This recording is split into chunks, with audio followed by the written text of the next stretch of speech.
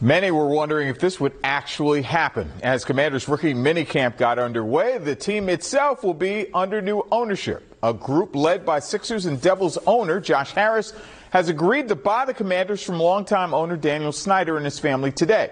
As expected, it's worth a record $6.05 billion, making it the highest price paid for a North American professional sports franchise. Now, among the ownership group, Basketball Hall of Famer and five-time NBA champ Magic Johnson.